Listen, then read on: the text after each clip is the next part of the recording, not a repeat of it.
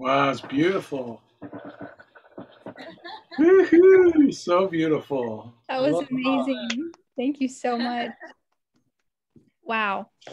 Thank you. Thanks for having me. I haven't heard piano in way too long. I'm realizing now. Thank you so much. That was enchanting. Okay, everyone, thank you so much for joining us. My name is Katie Zuber. I am the co-host tonight for our 27th Music and Speaker Series event. Really excited about this one. Ulu is one of my all-time favorite foods. It's one of my baby's all-time favorite foods. So super excited to chat more about this incredible superfood breadfruit and learn more about it with Anissa Lucero of Hawaiʻi ʻUlu Co-op. So we've got her as our speaker tonight. We also have the lovely Ydine Sandberg, who you just heard. She's an incredible musician from the Big Island. Anissa's from the Big Island as well.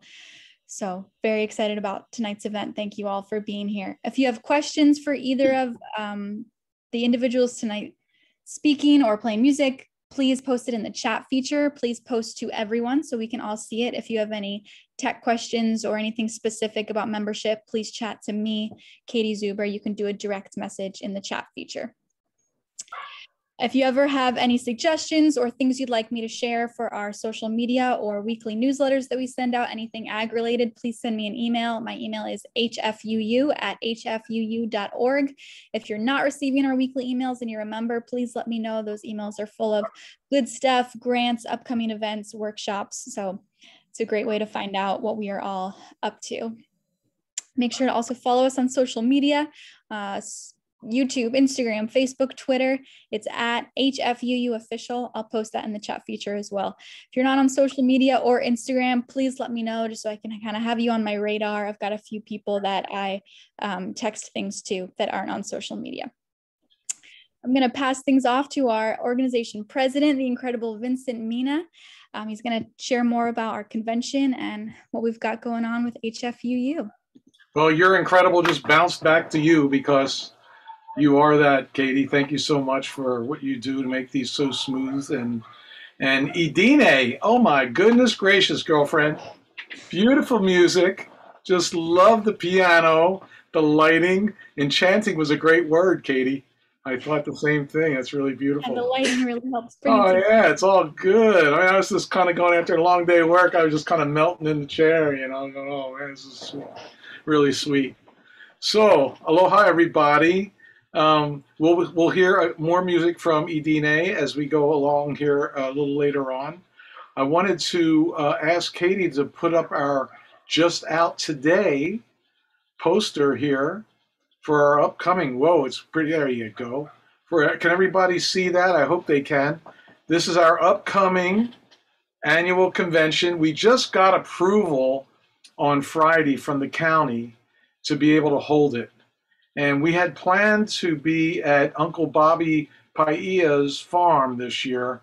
And oh, I'm so sad that we're not physically able to be there, that everybody can get together once again like we've had these amazing conventions of the past. But, you know, we got some lemons with COVID and we're making lemonade, organic lemonade, as a matter of fact. And that's going to happen. How we pitched this to the county to get approval was, what I wanted to do was bring in all the chapter presidents. So we have 13 chapters across the state. Bring all the chapter presidents here to Maui, and then all meet together at Haleakua in Hawaiʻi, which is a farm retreat center in Hawaiʻi, beautiful farm retreat center. And on the 3rd of November, then on the 4th of November, we will go to 2 farms. Well, it'll open up, as you can see here on the poster, with a breakfast presentation. And we have Ray Archuleta from the movie Kiss the Ground is going to be speaking. Dan Kittredge, a friend of mine from the East Coast, who's developed a bionutrient meter on the path to a nutrient density meter and our ability to test food for its nutrient value. That's just amazing. And I'm so stoked. Mine's going to be coming in another month here. And Dan's going to be presenting on that. And then I'm in process to get confirmation of a man in Belize who's doing agroforestry systems. And I want to have that as our 3rd expert presenter, but he's not quite confirmed yet, still working on that. As I told you, we had just got approved on Friday, so we're kind of scrambling to get this all together. But I've been building it along, just not knowing whether it's going to be a complete physical convention or not. But now that it's a hybrid, what we did was figured we'd have these breakfast presentations on Zoom. And then right after the presentation, everybody gets in the car and we go to 2 farms each day. And those farms are going to be, as you can see here on Thursday, is Bobby Pai'ia's Hawaiʻi Taro Farm. And our farm, Kahanoaina Greens, my wife Irene, and our farm. And then on Friday, we're going to have Maui Bees, Mark and Leah Damon, which is an amazing farm up there, whole systems farm with animals and bees and vegetables and fruits, and just an amazing, amazing operation. And then Nature Works Nursery in Makawao, Giante Naima Nand, doing an amazing job with grafting all their trees. And through these farm demonstrations, through these farm visits, we'll have demonstrations being done too, specific demonstrations. So you'll not only get to see these farms, but you'll also get to see the interaction between all our chapter presidents and leadership with the farmers. And then on Saturday, Pono Grome Farm, Evan Ryan, who's one of our mentors of the FAM program, and also Mark Damon is one of our mentors, and Bobby Paiʻia is also. And then Hokunui Farm up in Makawao, Corinne and Eric Frost. So we're really excited about these 6 farms that we'll get to visit these farms. And then after these visits will happen, and it's going to be live streamed. We're working it out, the contract with Akaku, our public television station here in Maui. And then once folks are, visit these, once we visit these farms and folks have live streamed that are attending the convention, we're going to go back to the retreat center and open up Zoom there. And we're going to have, for the first hour, a interactive Q&A with the farmer being there with us at Haleakua and all the chapter presidents, so we can have a discussion about what we experienced that day. And then there's also going to be an a la carte offering of hemp and soil health protocols. People can choose in what they want to do for the second hour. I know Drake Weinert's on the call here tonight. Aloha, Drake. He's going to be talking about KNF, Korean Natural Farming. We got Cab Baber, who's going to be doing a bokashi demonstration. So all these soil health initiatives, Bob Schaefer, our agronomist here in Hawaii, we'll be talking about cover crops. And, just be able to communicate these tracks around soil health and then also hemp. We have Doug Fine and Gail Baber who are, working up panel discussions for our hemp tracks that we'll have each day. Soil health will be each day. And then there's also going to be an offering for 2 of the days for food value chain coordination. And that's from the Wallace Center.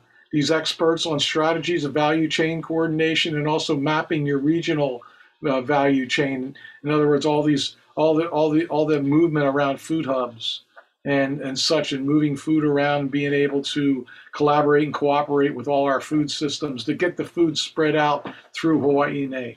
So it's going to be a very provocative time together. And everything I've been hearing back from people is that they really like the format. And so we're excited about that, and hope that everyone here, and please tell your friends that to attend. It's going to be very affordable, and then you'll be supporting our ability to do educational outreach moving forward. So stay tuned for more information on this. But again, this is going to be from November 4th through the 6th. These 3 days of virtual farm tours and presentations. And then on the 7th will be the business of the organization. This year's an election year for our vice president, and then any policy and bylaw work that needs to be done will be done at that time. And that'll give people who have been members from August 29th, if you're a member up until August 29th, that you're already a member, then you'll be able to vote as a delegate. And that's what we're going to have, is delegate voting. And then after that, folks that are members now will be able to attend at a more affordable rate, which is going to be really inexpensive, this convention. So we look forward to you folks supporting us and supporting yourself in just all this valuable educational outreach that will be made available for everyone. So stay tuned for more information. Katie will be sending out more information as we go forward. And that's about it. So, Katie, do you want to bring in Anissa? I sure do. Let's start our video. Hey! Hey! Anissa Lucero! How's it going, Vince? All right, dear. How are you doing? I love your background there. I mean, you're a surfer girl, and look what you have in your background that's surrounding your head. I mean, that's pretty provocative, I got to say. Did you just grab that shark, and as you were surfing, did you just grab it and take it in with you and get the jaws? Yep. Poke the eyes out. I tell you, you're bad. You're bad, girl. I love it. Well, welcome, and it's so nice to have you here tonight with us. I was very excited when you said yes, and I just want to extend our warmest aloha to you and your family. I know your grandfather just passed, and my God, you're leaving tonight right after this. You had to go to Colorado, be with your family. So I know everyone here, I just want to ask everyone to just say a prayer and extend your aloha to Anissa and her family, and in the passing of a loved one. So I know all about that and what it represents. So, yeah, our hearts go out to you, dear. Thank you. Appreciate it. Thank you for being here tonight. Yeah, thank you so much. It's really great. So this is exciting for me because we met back in 2014 at a Hip Agriculture. Dash Kerr, who's our Kohala president, and his nonprofit, Hip Agriculture, and he does a lot of educational outreach himself through HIP, him and his wife Erica, and they put on these great conventions. Basically, it reminded me. I told Dash, reminded me of our body and soil conferences that we produced here on Maui, and I met you there, and I was like, wow, look at this bright light. And you are that, and you know, it was really wonderful to see you grow into your farmer training through the Kohala Center, and then into doing now. Tell everybody about what drove you to do a GoFundMe to want to go down to Samoa. Tell us the story about how that all came to be. Oh gosh, yeah. So I became a part of the co-op. ʻUlu co-op. Malakalu ʻUlu initially, Okay. back in 2016. Yep, the spring of. And that was with Donna and Noah. They had just won the Mahiai matchup, and were awarded the 4-acre parcel. It's just under 4 acres in KA and Kelikikua Bay. And you know, it was for a breadfruit business plan. And so back when I was doing the Kohala beginner farmer training program, I had this wild interest in breadfruit, which a lot of my mentors at the time were kind of like, maybe like a good crop.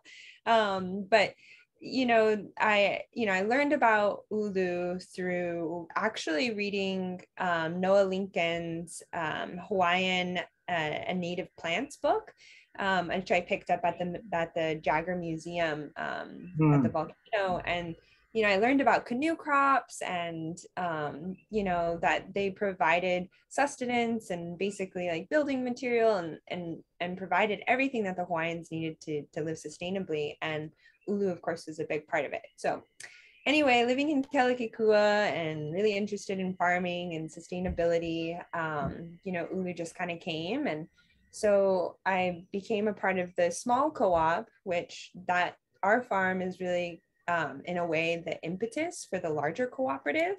Okay. And so the co-op, Malakalu ʻUlu, was awarded a grant through the USDA, and then just kind of realizing like, wow, we have some supply of ʻUlu. There are other farmers out there that are also growing ʻUlu and processing. Like, we can't really do it alone. And Donna Shapiro, of course, her background is in cooperatives. What a rock star. Yeah. And she got her master's in cooperatives. She's from a kibbutz community in Israel, which is a cooperative style community. And so it was just kind of natural that way that ʻUlu kind of came into be a cooperative, or that we have a cooperative with ʻUlu. And her and Noah is like 1 + 1 = 3. I remember he did a presentation for us at one of our speaker series and talked about Malka, of where you are, and what is like 18 miles of that one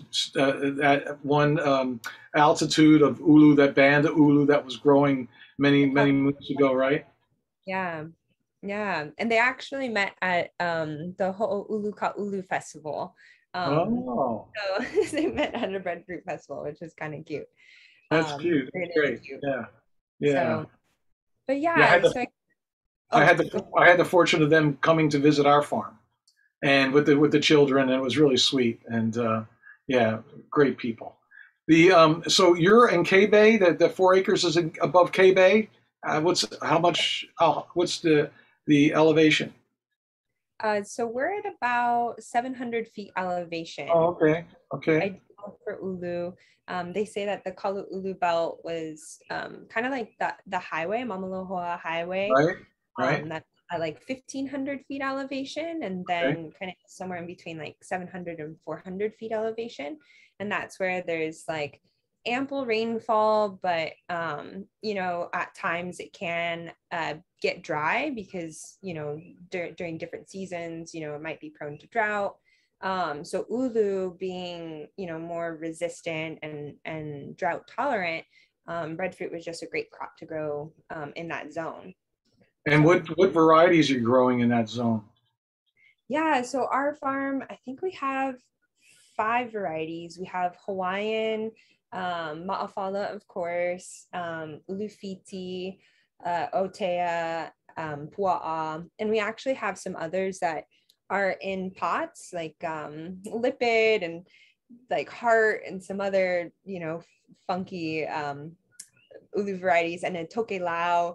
But we haven't planted them out yet. So, you know, the 5 main varieties that are now 5.5 years old, and Wow. some others that are in the nursery. And we And have what is 80, your, I'm sorry, go ahead. Finish what you're saying. we have 80 trees planted. Wow. And we planted, I think now about 3 acres. So we have about another acre to go. Beautiful. And you're doing it agroforestry style, or how are you doing it? How are you setting it, your farm up? Yeah, so the top acre is what we call the restoration zone. And that's where we're planting all Hawaiian canoe crops, you know, mai'a, ohia'i, kalo, and olena, and pia, and, you know, so on. And we also have some natives like mamaki. And then we have our adaptation zone, which is more like contemporary crops.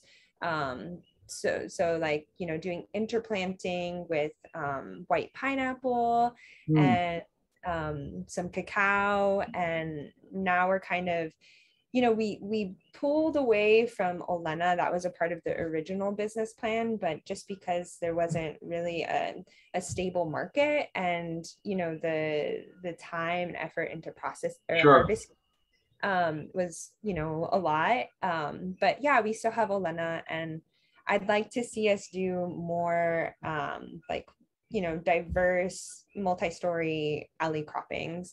Yes. Yeah. Yes. And you were talking to me earlier about in Brazil, how folks are doing that. You're connected with folks in Brazil that are doing that you're learning from as far as the value and what you can do with alley cropping. I know right there in that area you're talking about, it's like, you know, cone of topsoil, 6 feet of lava, right? So you're doing a lot of biomass composting and sheet mulching and stuff, right? To create your soil there, yeah. Keep that moisture that you. I love the drainage though aspect of it. I mean, even during when it's dry, you know, you still have that the roots being able to go down deeper and have the sustain any kind of a dry period. Yeah, because you have the ground covered in that spirit, right? Yeah, so we're on Rock Bottom Road, which is about 2,500-year-old lava rock flow or lava. And so we've got like big rocks that are about this size just everywhere, and hardly any topsoil. And there's, you know, when we were out planting the ʻUlu trees, we'd just like move away the rocks and be like, there's no soil. And we'd like plug in an ʻUlu with like a little bit of soil that was in the pot, and then just, you know, put the rocks around, and amazingly they grow. And actually Bob Schaefer, he's my neighbor, and oh, good. They put in a telephone pole and they dug in like, I think 9 feet or something. And he said that he like took a peek down into the hole, and there was just like this black humus that was at the bottom. Wow. His thought is that, you know, you have the 2,500-year-old lava flow, and then sitting underneath it is like an old forest and oil under there that the trees are tapping into. Yes, right. And Bob, he's brilliant, you know, really happy that he's part of our Ohana here at HFUU, and so nice that you live close, that your neighbors. That's wonderful. Glad to hear that. So let me get back to what I initially was talking about with your crowdfunding and what got you, you know, tell us that story about your introduction to Samoa, ʻUlu, and the world, being around the world leaders in that respect. Yeah, so you know, I started working at the co-op. They opened up the facility in Hanalo in 2017, and that was our first year in Kona having this big aggregation site and processing kitchen. Prior to that, everything was processed out of Sweet Cane Cafe. Oh wow! In Hilo. Out of their kitchen. And actually, Jackie Prell trained me on how to process ʻUlu. I had never processed breadfruit Oh, that's before. great. And I mean, Jackie's small, such a sweetheart. Jackie's such a sweetheart. Yeah. Yeah, so I learned a lot, and I processed like maybe 200 pounds with her, and she was training me because I was going to be basically, assistant managing or managing the Hanalo facility, and Donna and Noah were back in Oahu actually at that time. And so interestingly, like, started processing, and we just got slammed with ʻUlu. Like, farmers started bringing fruit in, and more farmers signed up. And, some of the bigger farms, here in Kona, they came on board. And so that first year that we opened up Hanalo, we processed 42,000 pounds of ʻUlu. Wow. Really, like, being commercial, like really being like commercial ready, basically. Right. To high volumes. We had a 300 square foot kitchen, and we still do all of our operations out of there. And in the past, year or so, they processed, I think, 80,000 pounds of ʻUlu. Well, anyway, so I like to make all stories long, just by the way. It's okay. We love hearing you. That's okay. So yeah, I went through that first season, which was really hard. I mean, we all worked our butts off, and like trying to coordinate with farmers, and Labor just of love. the bumps and rocky road of just starting a new business. Right. Testing your commitment level. Yes, exactly. That, and my analogy was like, okay, we're in the va'a, like, and we've got a hole, like there's a couple holes in the va'a, and we're just like trying to make it to like Tahiti to get more supplies, patch her up so we're smooth sailing again, right. Or smooth sailing. But so anyway, yeah, I was still really invested in ʻUlu, and it's just, the Breadfruit Institute was just a huge proponent of, my inspiration for seeking breadfruit as, something that I wanted to do with my life. And one of the most powerful things that I read was that 80% of the world's population that suffers from malnutrition and poverty, they reside along the equatorial belt, and that's where breadfruit can grow. And so breadfruit, being highly productive, nutritious, starchy fruit that grows on a tree, basically can grow in all sort of multitude of soils, even to degraded soils, to sand. Like, why, like, this is just such an incredible opportunity to uplift communities around the world. Not glycemic, right? Not high sugar. Low glycemic, right? Which is different from like white rice or right. white potatoes. Yeah. So sweet too. So how nice that that's not a cruel joke, that it's so sweet and it's good for you. Yeah. I mean, people can hardly tell the difference of ʻUlu and potato if it's in a chowder. That's right. But one has more nutrients and is low glycemic. So right. And of course, being in Hawaii, it's grown locally. That's right. That's right. Yeah, I ended up just wanting to actually experience a place that utilized ʻUlu and valued it, from in a everyday life. Of course, people value it here in Hawaii. right. But I was kind of looking like, where's the mentor for ʻUlu, and it led me to Samoa. I did, understood that they, of course, still utilize it as a main staple. And so, yeah, I decided I wanted to go to Samoa. And I put together a GoFundMe campaign. And making the video, I had a really good friend, John Bodie, help me do it. He was kind of starting off his videography career, and he offered to do it with me, and we launched it, and it went broad on Facebook. Again, it's just social media has been an incredible tool. Right. And I actually, when I was at African dance class, a woman would approach me, and her name's Sala, and she's like, "Oh," she's like, "You're the ʻUlu girl. I saw a post of you on Facebook," and she's like, "I'm from Samoa," and she's like, I'll introduce you to my family," and she just opened up the door. And so she actually, I connected with her family, and I also had connections through the YWAM base, which I also stayed at.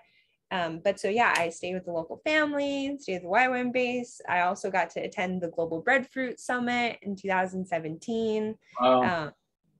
Yeah.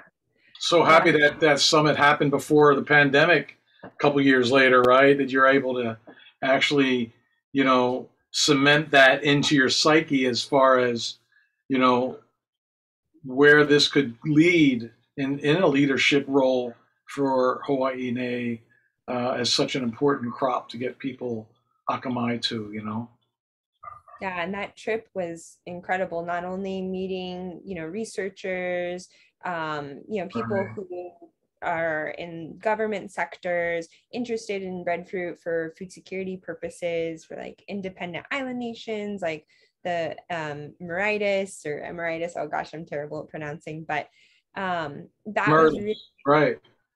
Yeah. Yes. And people in Fiji, but what was really astounding was the amount of breadfruit trees that are there. And that we kind of, because it's like, okay, breadfruit trees need to be pruned, obviously we have to keep them short and the fruit accessible. Mm-hmm. And so here in Hawaii, there's not a ton of trees that you can look to and say, oh, okay, like that's how you would prune this tree. Whereas like avocado and mango, all of those other like more established and well researched crops, they have pruning practices.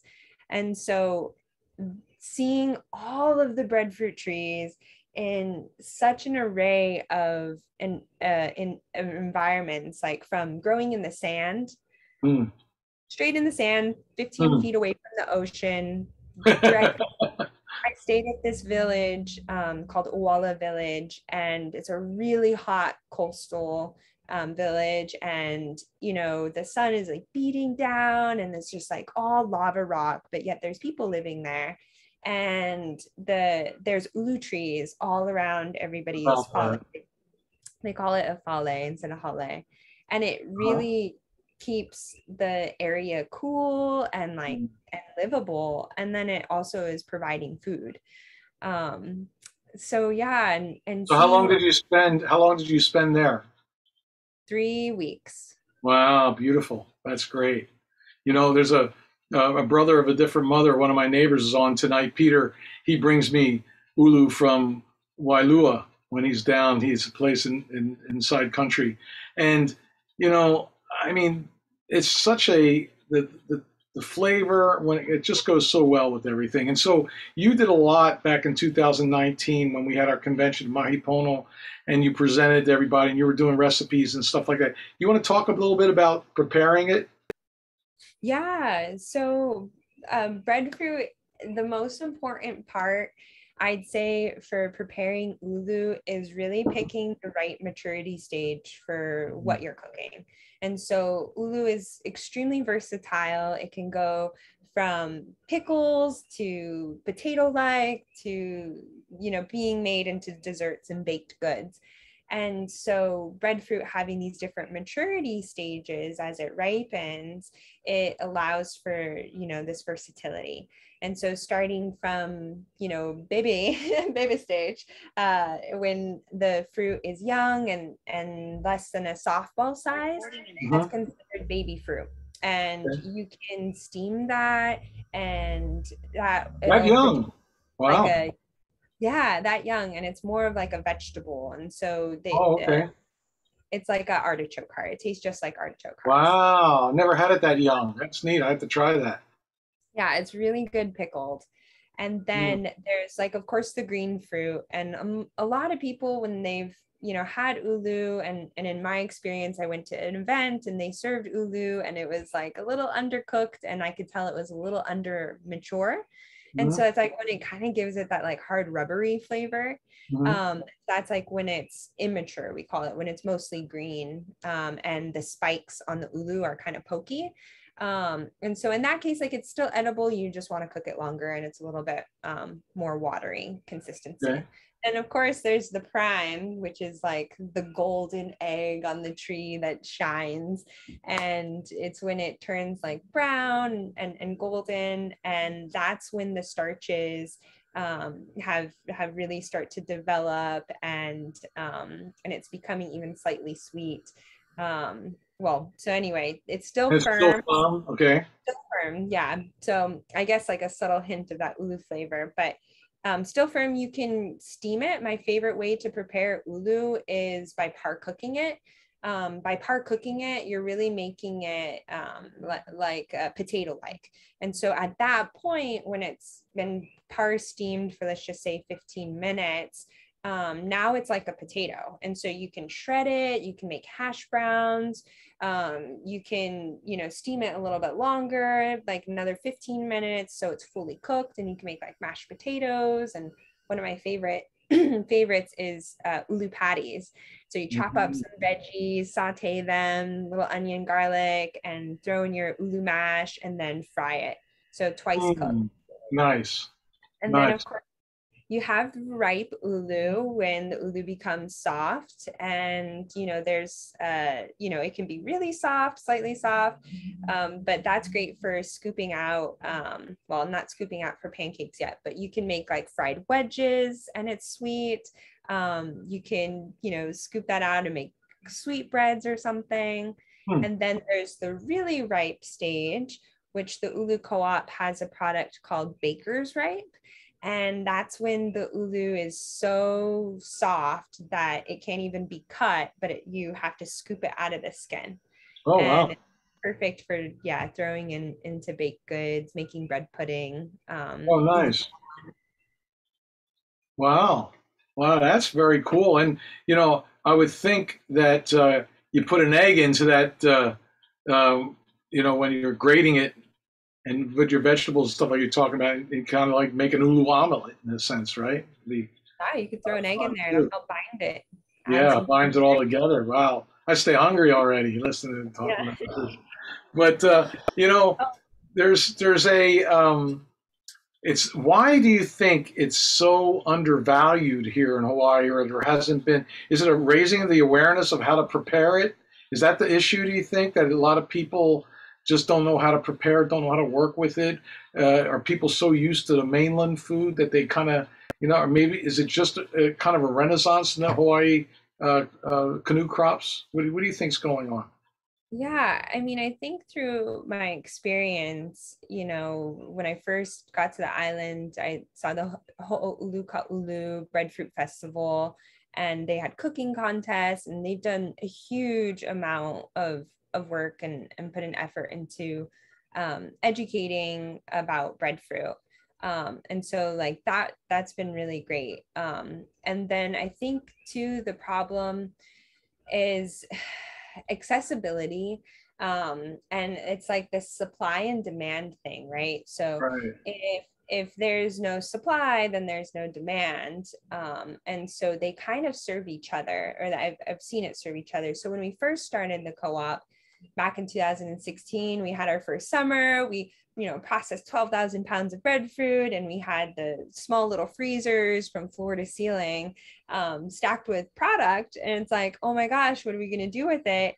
Donna spent a huge amount of effort going out with, frozen ʻUlu, like ʻUlu hummus and ʻUlu chocolate mousse, to the hotels and saying, hey, this is, breadfruit, and, providing, some information about how to prepare it, and it's a local starch.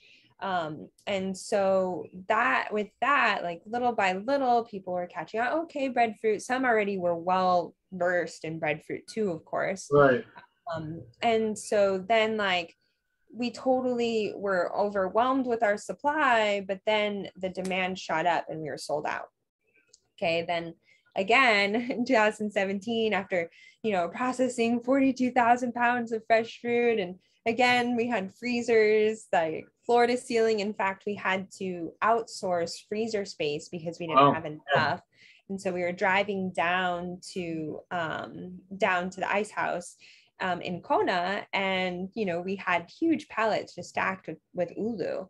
And anyhow, again, just kind of like, oh gosh, we have so much ʻUlu, and then that demand going up. And also what helped was the farm to school program, right? And the DOE, which now this is all changed, of course, post COVID.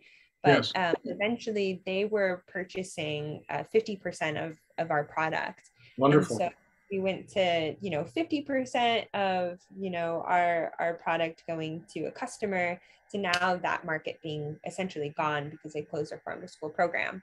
And so now we've had to diversify our market, which is great. And now it's like made us more more cautious and resilient now that we can establish other types of markets like e-commerce. Right. Right. But Now, yeah, the point that I don't quite understand is when you have something that's so nutrient rich, especially for our children. I mean, our children are, glazed over in the morning after they're eating their Fruit Loops, and I mean, to have them being raised in the availability of this food being there for them, and other canoe crops. I mean, and Bobby Paia is doing a lot of work in that spirit. There's a lot of light bearers, throughout the state that are, and especially are involved in our organization that's bringing that to light. Dash is doing a lot through the farm to school program. I'm just, amazed that the legislature doesn't grab a hold of all of this in a way that we could really further our agricultural systems here in Hawaii in a way that will bring all these crops forward. Because as a farmer, if you're just growing ʻUlu and you're trying to make your ends meet, putting all this land in tree production and the amount of effort that goes into not only growing the trees, but keeping them healthy and being able to harvest them, being able to get them processed and all of that, there's not much of a support there for the infrastructure it takes to make that occur. And I would think at some point we're going to be pushed up against the wall enough, because that's what it seems like it takes. The pandemic kind of raised some of that awareness, but to where we really need to understand the value of kind of our own food production systems that we could put in place here, right? Yeah, and I think that there's a lot of power in the cooperative model, and right. I mean, goes to show that collectively we can do a lot and actually be movers in our food chain system, right on, for positive change.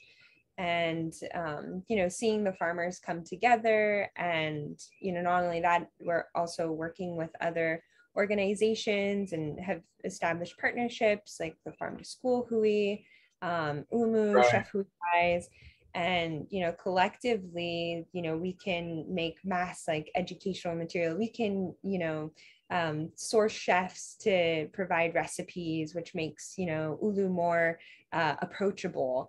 And then on the infrastructure side, with having so many farmers together in this large number, now we have over 100 farmers throughout Hawaiʻi Island, and now we have a couple farmers in Maui and Oahu. That really I think is powerful when it comes to the legislator and making decisions. Right. So that's cool. That's cool. Well, I have a little story to share about that. Okay, and I'm not sure what year it was. I think it was like 2014, 2015. I'm not sure.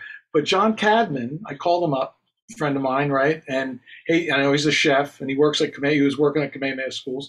And I said, John, this is when I was president of the Maui chapter of Farmers Union. I said, John, could you do a chef's corner? Because that's what we'd have each month at our meetings. We'd have a chef corner, then we had a farmer speak, And he said, yeah. He said, I'd love to do a chef corner. He said, what do you want me to do it on? I said, well, I've been wanting to do something with ʻUlu, And he says, I've been meaning to work with ʻUlu, and this would be a great opportunity to do that because he hadn't done anything, right?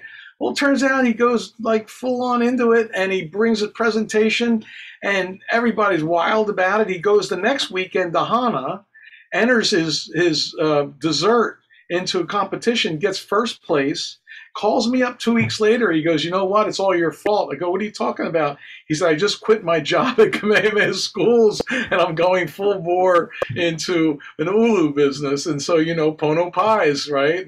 And John is just, he just had on his Instagram. I thought they were these ʻUlus that were like huge, and and it was like, at first I didn't know they were ʻUlu, and so he's rocking it. And so it's just such a great ambassador here on Maui. And so it's nice that you, with Donna and Noah and you folks, working together with that cooperative on Hawaiʻi Island.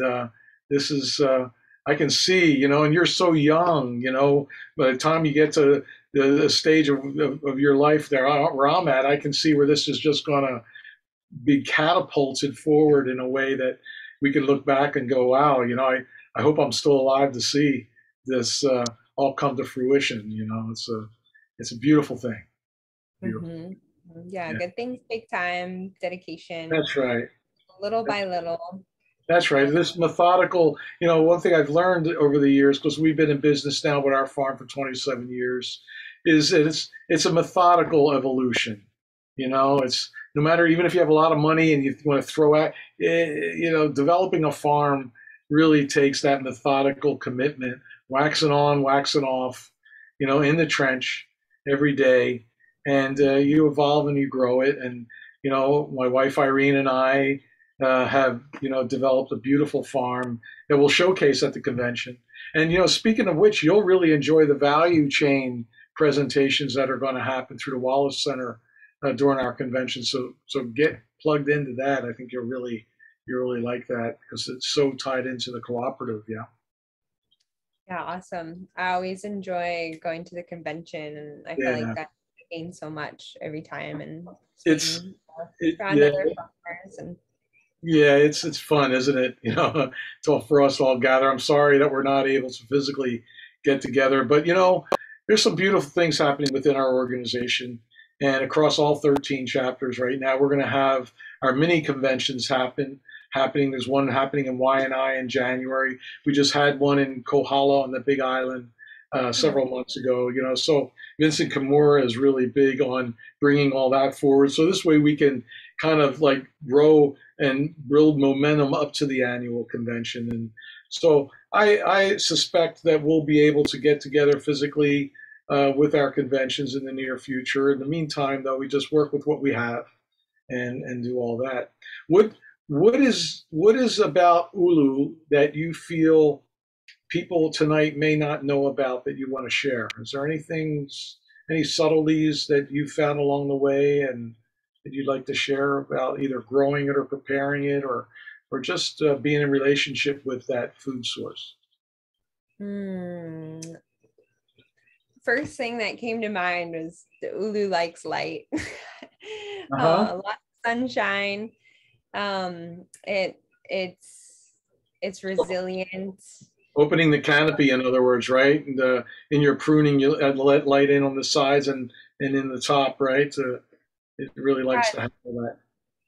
Yeah, so for like a perfect, ʻUlu tree to grow, it does need a lot of sunlight. And if there's other trees around it, it will compete with it and try to stretch out. And it's always just looking for the light. And the fruit tends to bears more where the canopy is sunny. So if you have like an ʻUlu next to like another tree that's big, that other tree will shade, that part of the canopy, and then you're not going to really see a whole lot of fruit there. So Interesting. yeah. Do you, because I notice in Hawaii when, fruit trees that I've had, like star fruit trees and fig and stuff, when after it fruits, it seems like it loves to get cut back and fed. And then just kind of like, it's almost like you're threatening its life, but then going, oh, good, I have energy to put out a whole new, growth spurt and then fruit even more so I can, procreate, so I won't die. Do you find that with ulu? Does it like that after it gets like when is the fruiting season for ulu? When is it the usual season for it to start fruiting and come to fruition to harvest? Is there Yeah. different varieties, different times of the year? Or? Yeah, so ulu, I mean, it can fruit all year long. Hawaiian variety will, put out some fruit here and there throughout the year. If you have, a handful of trees, you can go out and likely it is that you'll find one ulu or so. It's breadfruit is giving in that way.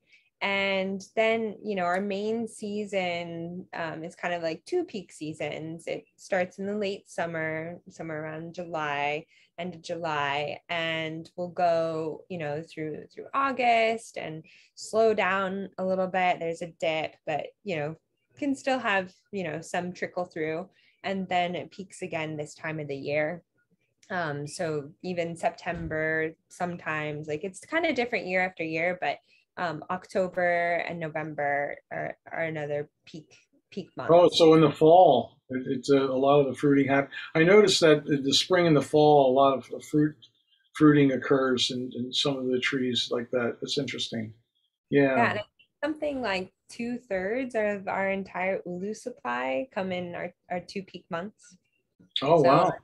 I'll have 30,000 pounds of ulu in a peak month. And then all the rind and everything, right, makes amazing compost, right? Just the worms just love, breaking all that down. Yeah. Yeah, well, Auntie Maona, Auntie Chantel, Right. at the garden, Right. we call her Auntie Our, Maona now. It's our kind of like our Kona chapter president, right? and Chantel, yeah. and so she takes the compost from the ulu co-op, all of the food waste, the scraps, from the ulu, but we're also doing co-crops with the co-op, and so that's been like a huge thing that we've come into in the past year or so. But the worms, her worms, they love the kalo peels and the sweet potato peels the most. And they will eat ulu. They like the ulu scraps, but because it's so starchy, the ulu, it gets really hot and wet, which Okay. worms will still eat, but it's not their favorite, like the kalo skins and the uwala skins are. But I would yeah, think the shredded cardboard, it would help in that spirit, bringing in more carbon to that. Yeah, it'll help break it down. The microbes get in there in between all the shredding of the cardboard and really help facilitate that breakdown. Yeah. Yeah, and she's doing a lot of shredded cardboard there in Maona. If anybody on this call is in the Kona area, go to Maona. And what is the name of the highway that goes down to the City of Refuge that is on the road to Maona? I call it Honanao Highway. Right. Rodeo grounds, that's another Right.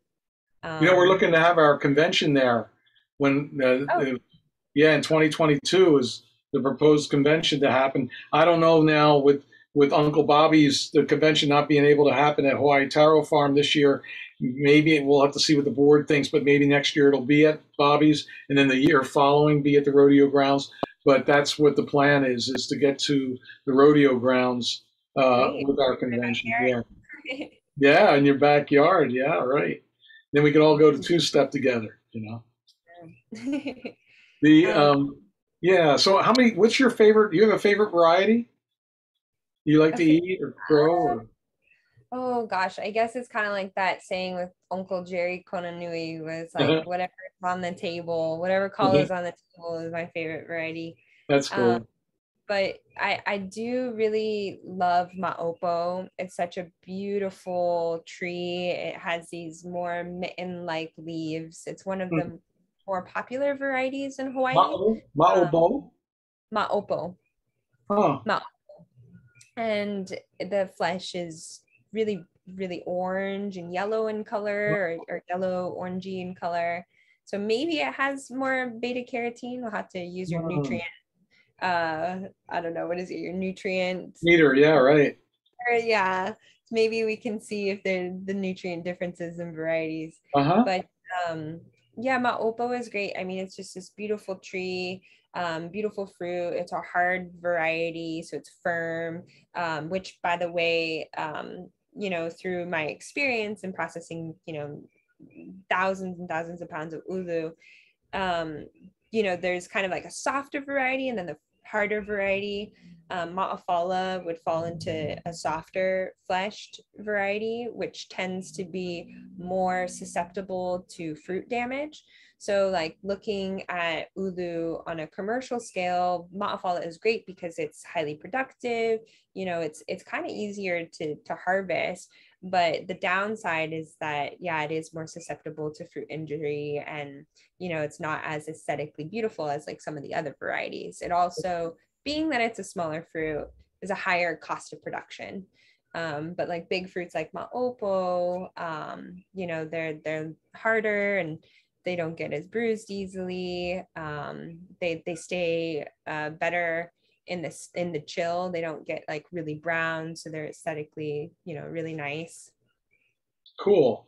And then you know, I was just surprised to hear all the different, you know, when you're speaking about all the different textures as it softens up and how you can use them in the different ways you can use them. It's really cool. Do you have a particular website that you like to share with people that they could go to prepare ʻUlu, or is there any particular? Well, our website, of course, eatbreadfruit.com, the Hawaiʻi ʻUlu Co-op's website. And what is that? What's the website? eatbreadfruit.com. Okay, that's easy. Good. And we have, gosh, a huge collection of breadfruit recipes, which you can sort by maturity stage, and even like dietary requirements from there you go go up to recipes in the mega menu at the top. Beautiful. Right there, and you can see diet specific recipes. We have ʻUlu recipes, and you know, ʻUlu is like the core of, you know, our mission and values, but really co-crops have come in to support ʻUlu, just like in agroforestry system, where you have ʻUlu as, you know, one of the components of, you know, all of the other plants in a diversified system, you know, have this synergy. And so we're seeing this synergy also in, you know, manufacturing, like being able to provide, you know, work for our employees all year long, right? Different crops, because breadfruit is so seasonal. We have to, you know, being able to process other things is great. And also it allows us to open up the market and into the market. You know, now we have kalo and uwala and pala'ai, or just squash, the Hawaiian word for squash, and cassava.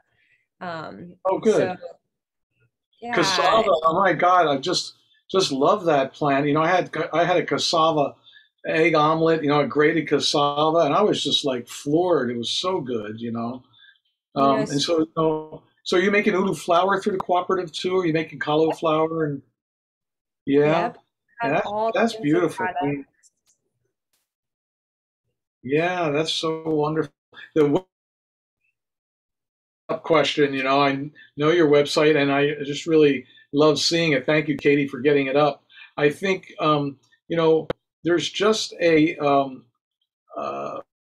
awareness, kind of like we're almost at the turning the corner of awareness for ʻUlu, and we really need to, you know, I'm so happy that we're doing this tonight, because this is what it needs. More and more people talking about it, using it, and getting it more into our daily diets so we can be healthier. And you know, a lot of what really upsets me with this pandemic is I never hear the media talking about the importance of keeping our immune system strong, you know, and how to do that, and especially with our local foods, and being able to, you know, put the diets forward in a way that can really support people's well-beings.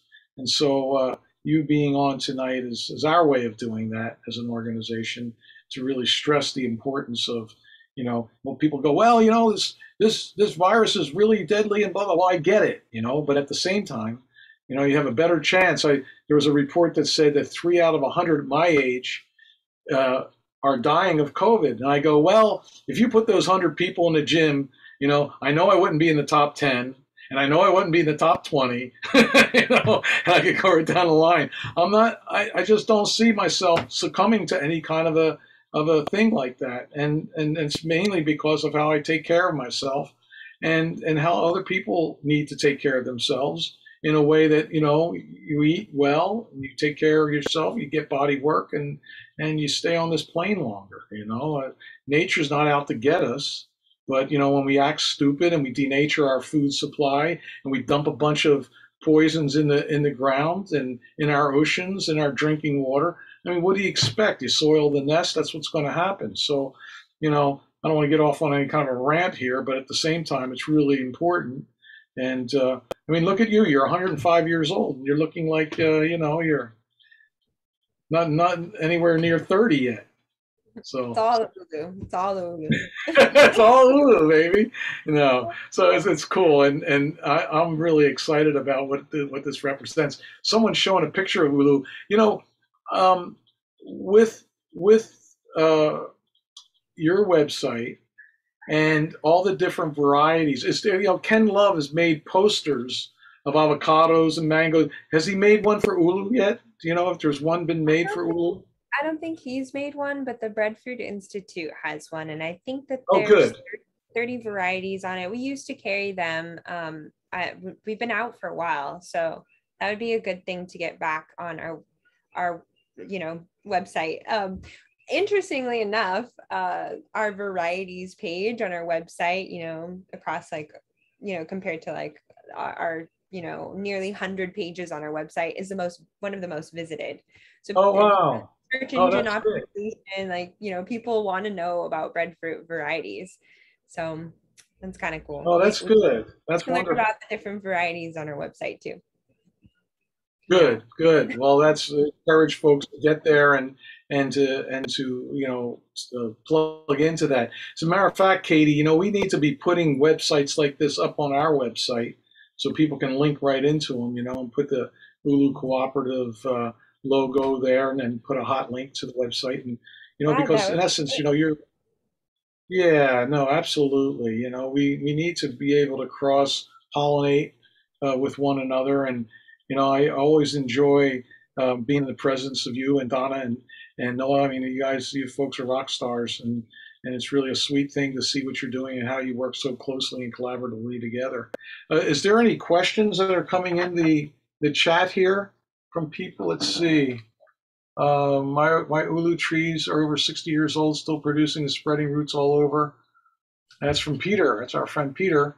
And trees are sprouting everywhere. So it's the ʻUlu drops, and they start sending up babies, huh?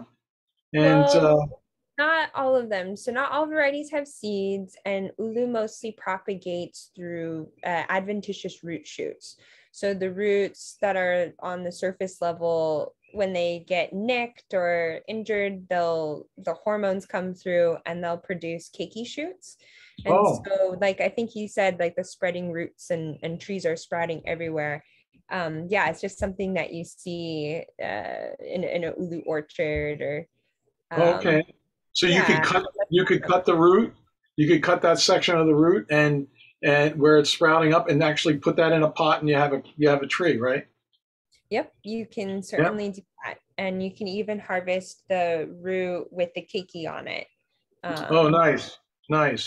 And that's another thing of just how prolific and giving ʻUlu is. It's so giving. One of the things too is I got to visit the sandalwood forest, Malka of Honaunau. And I stayed up there one night. There's cabins up there, and the man that bought that land, Chris Lee, he is decanting, or not decanting. He's what do you call it? Getting the sandalwood oil out of he's taking out the dead logs, which still has the sandalwood oil in it, and when he takes out these dead logs, all of a sudden, all the babies come up. You know, it's once the mother's removed and it's dead, so he's actually reforesting by culling all the dead wood. And then, but the oil's still inside, so he's able to, you know, he has the process of being able to get the oil out of the wood. And then the mulch is amazing, you know, the sandalwood mulch. So, and that's the same with koa. Koa is the same way. And so there's a beautiful area up there with all these reforesting of sandalwood and koa happening. And then there's wild horses up there. And it's just like, whoa, Wow, you know? Yeah, you know, very cool. I call so I've been interested in making ʻUlu alaya. Like ʻUlu surfboard is like solid, you know, wood plank. And I mean, the thought of cutting down an old ʻUlu tree is kind of like cringing because, you know, it's like this grandmother ʻUlu. But then at the same time, you know, there's like these keikis that shoot up underground next to it. So yeah, it's like, would I cut down an old ʻUlu tree? Probably not, but there's still lots of ʻUlu trees that could take its place. Or if a mother falls, leaves behind her keiki. Right on, right on. Yeah. And someone asked about the yellowing of the ʻUlu trees, so the ʻUlu leaves. Would it be possible solutions to yellowing ʻUlu leaves? And that's a nitrogen deficiency usually. What's happening, you know, good compost dressing would be really good. Do you find any of your trees going through any kind of leaf issues that when you provide any kind of a dressing to it, that it helps mitigate that? Yeah, so Dr. Noah Lincoln is putting together a paper on pests and disease for breadfruit with some, like, you know, preliminary recommendations for mitigating those. And so that'll be out pretty soon. I'm not too sure when exactly, but in general, you know, with plant, you know, pests and disease, just having, you know, full, you know, that they're nourished and not deficient in anything. So like a well-balanced fertilizer is probably a good way to start. Also want to think about like airflow, you know, is it crowded by other trees? Yeah, those would be the first things that I look at. Okay, cool. Yeah, right. The light, like you say, getting in there. Let me see. Somebody saying, anybody have any ideas where to start new ʻUlu farms on the Big Island? Imagine a lot of land that is used for ranching would produce a lot more calories. So Converted to ʻUlu agroforestry. Yeah, right. It's the whole infrastructural thing, you know, to be able to get a farm going and making sure water's available to get those trees up and established. And that's always an issue around getting any kind of a farm going. You know, the amount of yeah. And that was right. That was distilling. Thanks, Brian. The distilling of sandalwood oil. Let me see. Can Anissa provide the spelling of the firm textured breadfruit, which was her favorite variety? Yeah, I'll put it in the chat box. Okay, cool. And let's see what else. More about Anissa, how you saw the people of Samoa pruning their ʻUlu trees. Yeah, the most beautiful ʻUlu tree that I saw while I was there was one that was in somebody's front yard, and it was maybe 30, 40 years old. So it had a thick trunk and it was only 18 feet high. And then the width of the canopy was probably at least 26 feet wide. Like, it was huge. The canopy was wider than it was tall, of course. And so to do that, they would just cut off the new shoots every year that are going vertical. Right. And so I've sorry. No, that's okay. That's right. Because, you know, the leaders always the tree always sends up its leaders. They always have to have a leader that's going skyward, and then the side branches branch out. Peter Solaris was saying, you know, that's when he trellises, what they do basically is they train the branches on a 45. So they still have this sense that they're leading upwards, you know, they're leading upwards, but he's training them to go sideways, so they get more fruit production that way, and it doesn't become all leaves, you're just going skyward. And Yeah, and so, ulu will do that. As soon as you prune it, it'll just shoot right back up. And you know, I've seen some farmers do annual prunings, and you know, they're just constantly taking down the new shoots. I think it does affect the yield in fruit, but that's kind of, you know, just through observation. And then like we have another farmer who's actually our highest producing farmer. He's in Hona now, has 18 trees, and you know, fourth generation farmer. Anyhow, it's in the middle of a coffee field and they're spaced 40 feet apart. So they have a wow. lot more spacing than the recommended 30 feet. So they're getting 360 degrees of sun, the canopy, and he only prunes once every 4 years. So Wow. I think that, you know, the prunings is, I think it's just a lot of stress for the trees too. So it's kind of like just one of those things you got to balance, I guess. Right.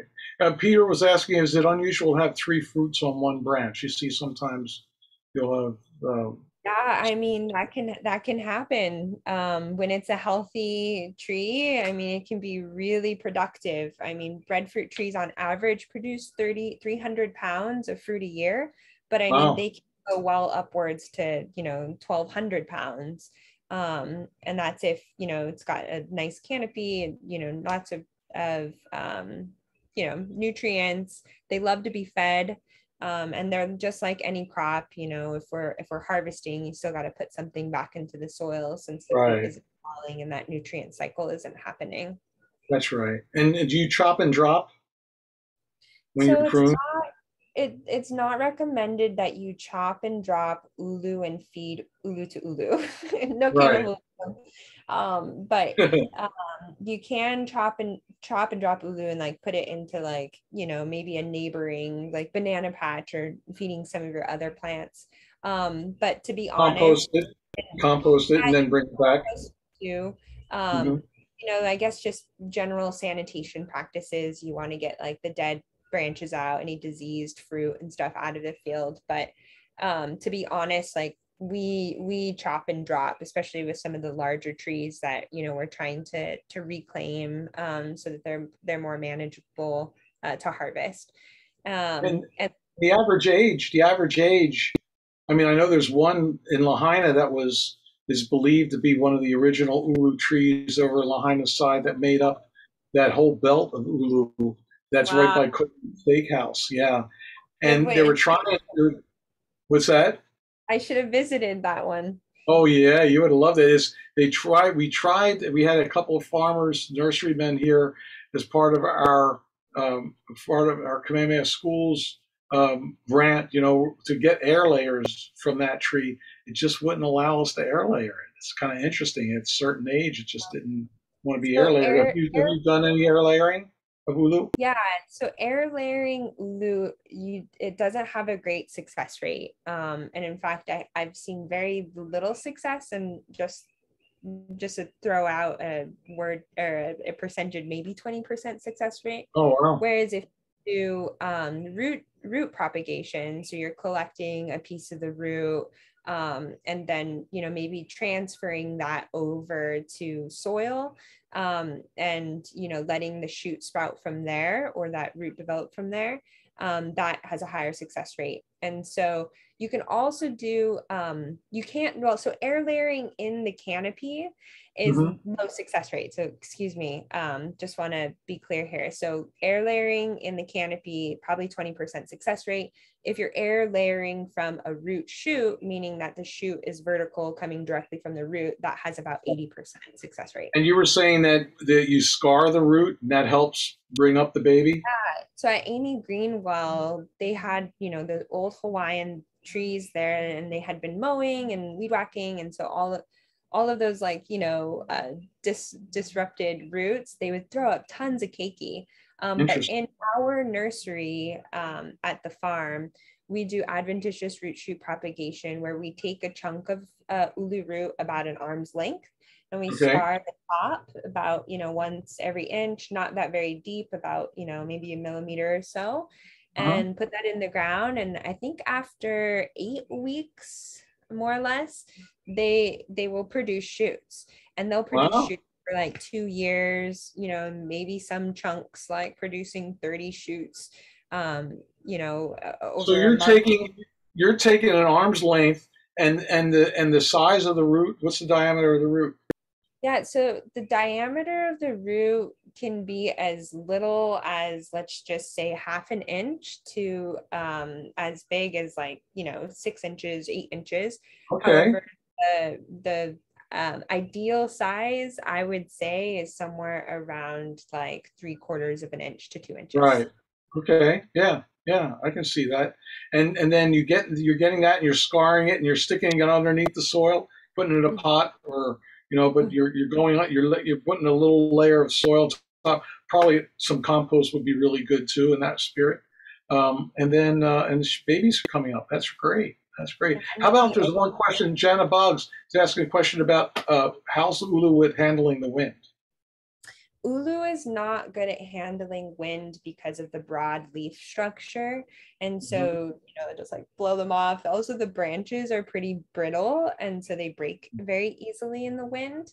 In ancient Hawaii, they planted ʻUlu in the gulches. So, and not windy places. Of course, Kealakekua, you know, we're protected by the Maunas, and like there's not a whole lot of wind here. So that's an ideal condition.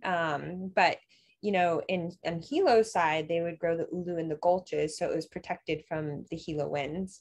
Beautiful. So, but, you know, like large hurricanes, such as the one that happened, I think recently in Haiti, you know, there were, and even in Puerto Rico, the ʻUlu trees were, you know, devastated in that, like it took off the whole canopy, but ʻUlu is so resilient that, you know, even though the whole tree's gone and it's just a stump, it will grow back. And in fact, I do believe that is a pruning method as well. And it is a method that I've seen in Samoa, where they take, you know, large ʻUlu trees and they hack them down to like maybe a 5-foot stump and then let the keiki shoot from there. That's right. And I think it's even reasonable to do in the younger years. Like right now, if we took our ʻUlu trees that are Hawaiian, and I say that variety because they tend to grow more lengthy.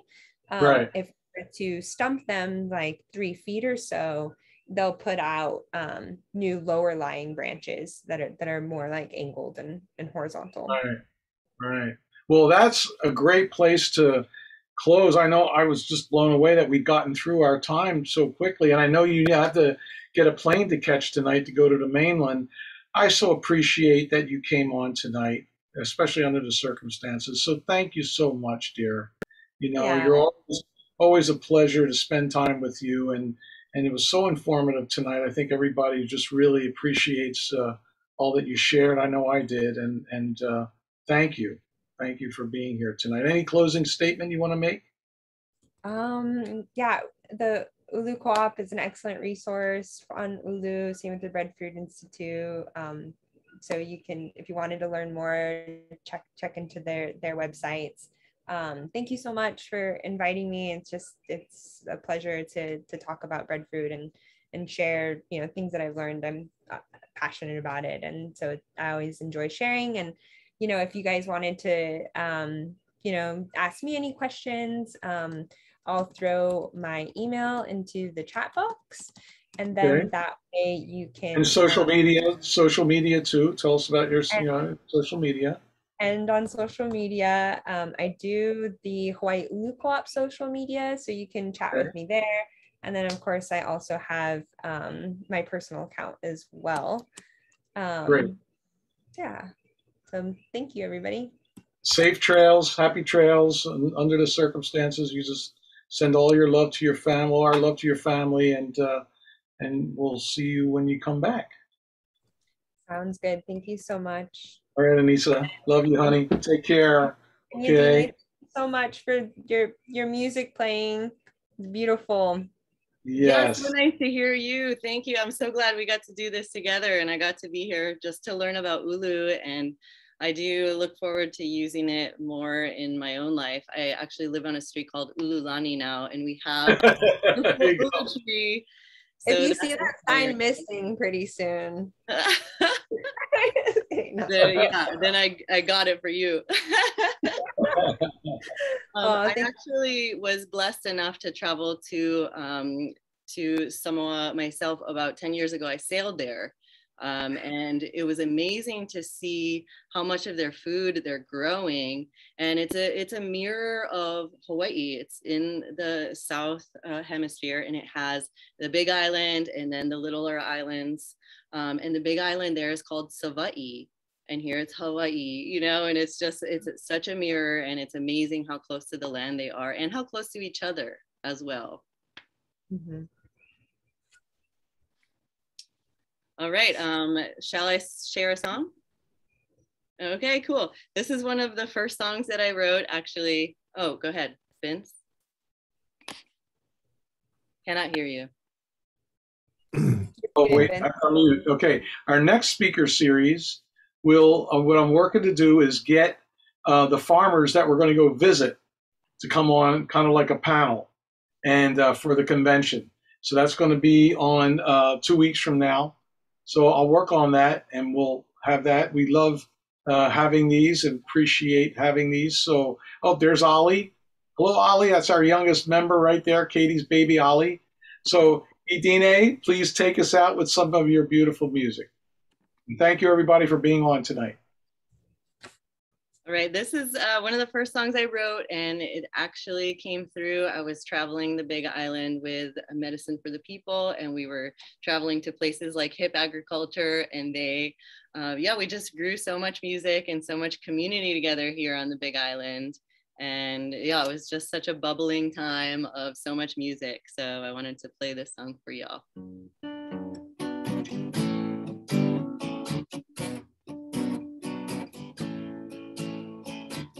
Listen up, child, listen up good, there is illusion afoot in every neighborhood, and it is upheld by media and mass industry that we must change ourselves and consume to be free. But the chains round our necks, they feel like shackles to me. Let's escape mental bondage and in our minds be free of the lies we're told. Garbage was so revolved against the darkness spread by the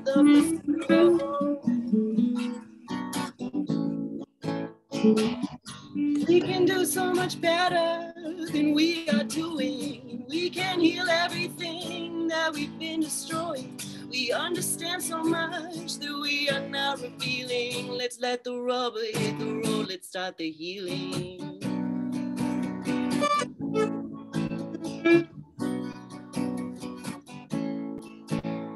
Our water comes in bottles, the way we farm it kills the land. We get taken advantage of in any way they can. So keep vigilant and wary of the easy that they sell. It may be easy now, but in the end it will be hell. It will be hell. Oh.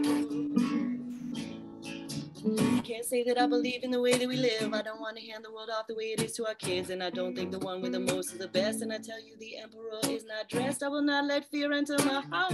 Yet I encourage us to start. Standing tall and strong is what's around yourself. Ready for a gentler order to begin. Gentler order to begin. Return to Eden. Return to Eden. We can do so much better than we are doing. We can heal everything that we've been destroying. We understand so much that we are not feeling. Let's let the rubber hit the road and start healing.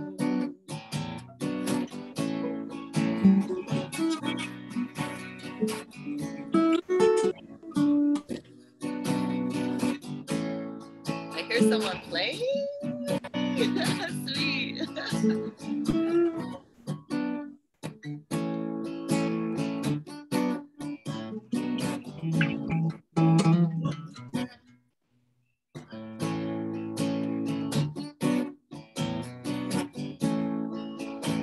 The consumption is consuming because confidence is nil. Doesn't come in a brand name or in a bottle or a pill. We need to reach deep, deep, deep down inside ourselves. Oh, that's the only route. true and tireless. Well, so I say, arm yourself with dignity, arm yourself with grace. Redeem the recent past of our wasteful human race. Awareness is the key to identify what we should do. And the future of the planet, well, it rests squarely on me and you and unity. Unity and we, unity of you and me, and we can do better. Oh, we can do better. We can do so much better than we are doing, and we can fix everything that we are destroying. We understand so much that we are not revealing. Let's let the rubber hit the road and start the healing. Let's let the rubber hit the road and start the healing. Oh, we can start the healing. Oh, we can start the healing. Oh, we will start the healing.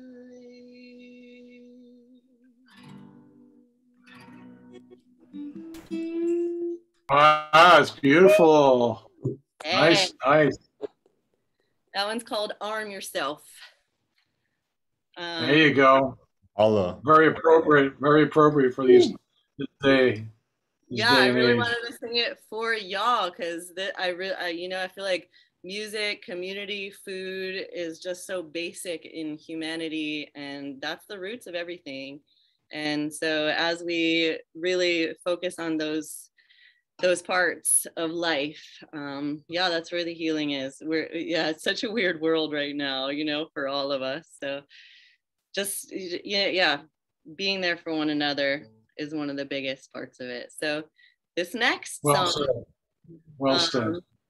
Thanks. This next song I wrote actually about some of the members of HFU and just other people around Hawaii who have really inspired me about farming and permaculture. So I hope you enjoy this one. Maybe you'll recognize who some of these verses are about, actually. You probably will.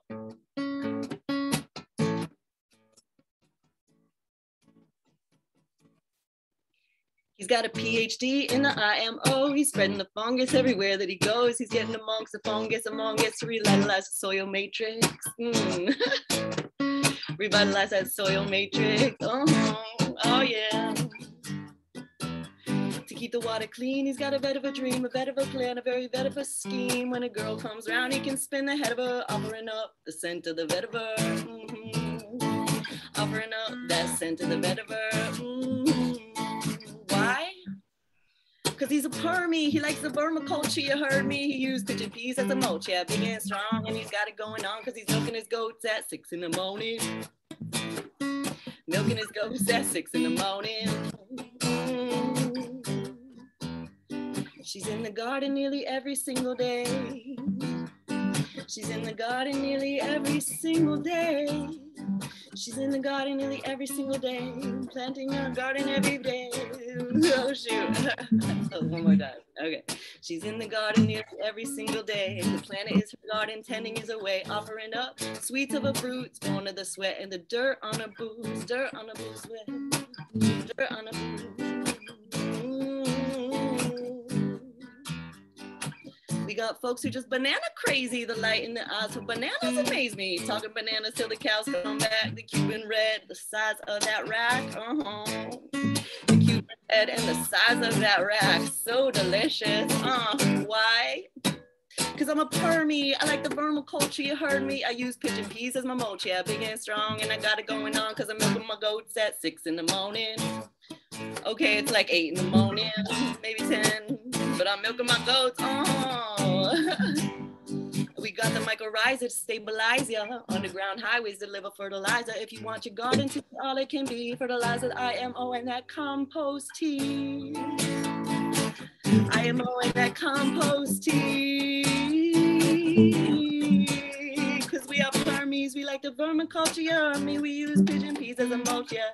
Big and strong, got it going on, cause we milk the goats at 6 in the morning, 7 in the morning, 8 in the morning, 9 in the, okay, maybe 10 in the morning.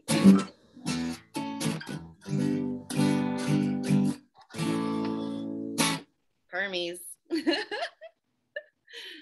Anyone have a guess at who some of those verses were about?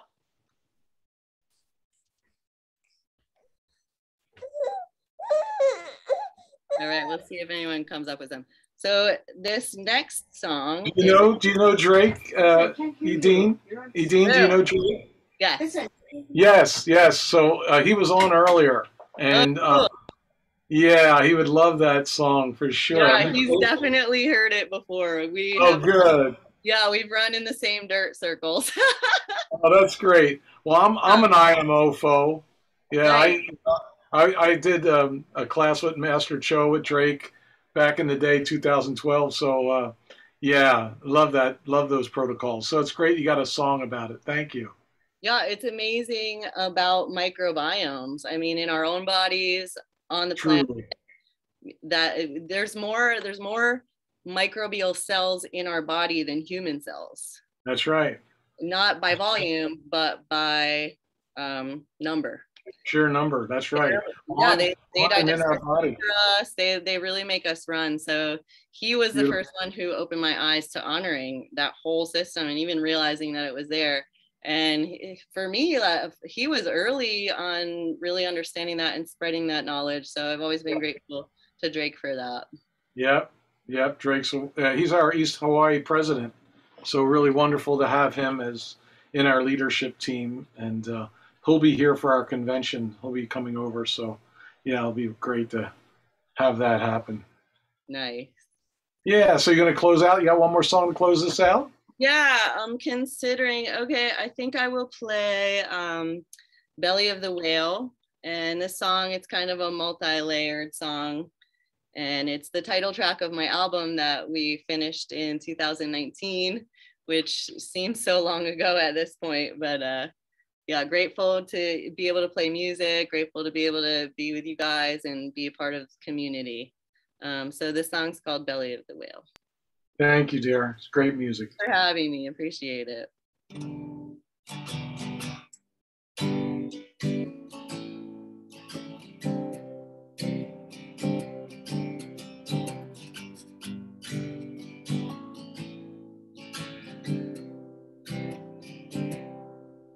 So I dove down into the belly of the whale. I'm diving down further, deep down still.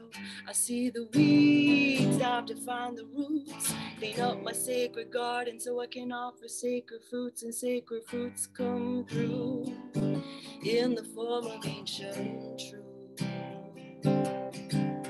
Sacred fruits come through in the form of ancient truth. My body talking, telling of the wounds, the mother's pain I carry from the line of sacred womb. Working hard, cracking callous, fingers to the bone to build us up a house, make the house a home, mother. Yeah.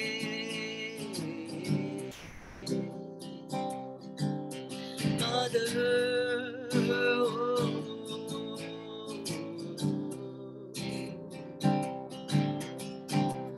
Well, disregarded the thanks she got was slim. She gave all that she had, and then she gave again, and take we did. Ever sucking selfish at the spout, never realized that the mana of the mother could run out.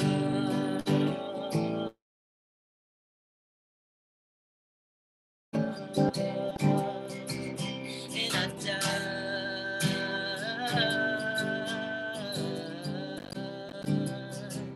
Oh, I died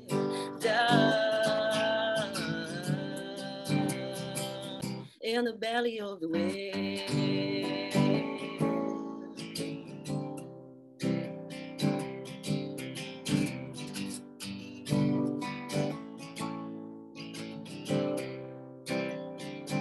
As I think of the children,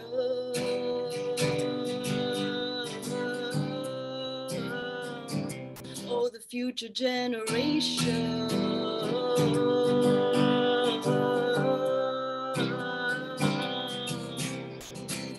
Oh, what of them, the ones we have got brought in. We're leaving them with unprecedented blood on their hands of water, toxic, no way to wash it off. The Ydine tire, the womb is drying up, and I dive, and I dive, and I dive, and I dive down.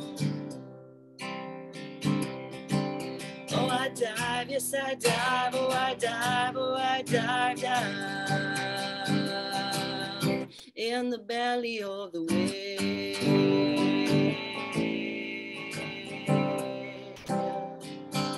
In the belly of the whale.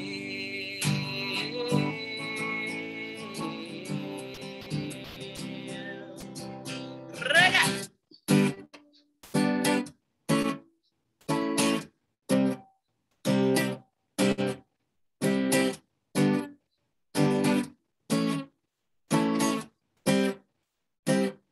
The good news is that the conscious shift, the consciousness is air. A conscious shift, the consciousness is air. A conscious shift, the consciousness is here. Love and respect your neighbor. I know, learn to quietly sit with yourself. Discover inner peace and inner wealth, and pass it on to all. All we come upon, we will live long, long. We will live on. We will tread lightly on the mother we come from. We will tread lightly, lightly for the future generations. We're in the belly of the whale, the whale, the whale, the whale, the whale, the whale. We're in the belly of the whale, the whale, the whale, the whale, the whale, the whale. We're in the belly of the whale.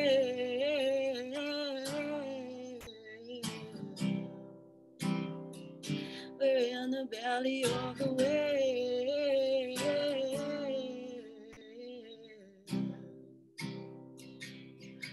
We're in the belly of the whale.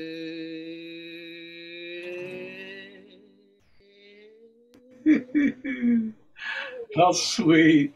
How sweet. You know, Ydine, Dayan Kai, who's a very accomplished musician and did one of our speaker series, is on tonight, listening to you. So I'm really. Oh wow. Oh yeah, and Dayan's really a great brother, and it's nice that he's here listening to you. I was amazed at all the incredible musicians you guys have had play, and I'm so grateful that Hawaii's community is that strong that, you know, Yes. we have all of these different sides of you know, real powerhouses and from the heart. So thank you for having me tonight, and thank you for everyone who plays music. I appreciate you, and who farms also and creates community. Yes, yes, it's such a, both art forms are so important together, you know, and that's we do have quite the musical artists here in the islands that support us in our process. I don't know if you got to hear our last year, Micah Nelson put together quite a concert for us for our convention, a 3-hour concert that we can get you access to. Katie, would you send her the link, please? And yeah, it'll be a wonderful thing. And so thank you for being in the family. If you're not a member already, we are making you one tonight. So got my card in the mail. I'm official. Oh, good. Oh, good. Well, thank you. And we so appreciate you coming on, and your music is beautiful. And I love your microbe. I want to get to hear that again. Where can I hear that? That one's just kind of a live performance. Okay. Well, I want to hear it again. So maybe I'll take a video or something and post it somewhere. I'll let you know if I get that one out. Okay, great. And please get Katie your contact information so we can keep in touch, okay? Sounds great. Thank you so much. You're so welcome. Our pleasure. All the best. And everyone, again, I just got I just got confirmation from Christopher Nesbitt out of Belize, who does agricultural forest systems. Yeah, permaculture systems, agroforestry systems will be presenting at our convention. So we're just working out the date, make sure that he can make it on the 4th. And so that will round out our expert presentations for our breakfast time for the convention. And he does agroforestry there in Belize, and it'll be wonderful to have him on board too, along with Dan Kittredge and Ray Archuleta. So right on, folks. Please look forward to our website. Katie will be sending out information about the convention as we move forward here. You'll hear a lot of it in the next few weeks. So stay tuned and please sign up and influence others to also know that this is happening, and hopefully you'll all be there. So with that said, have a good night, everybody. Be well, stay positive, and test negative. We love you. Aloha. Thank you, Katie.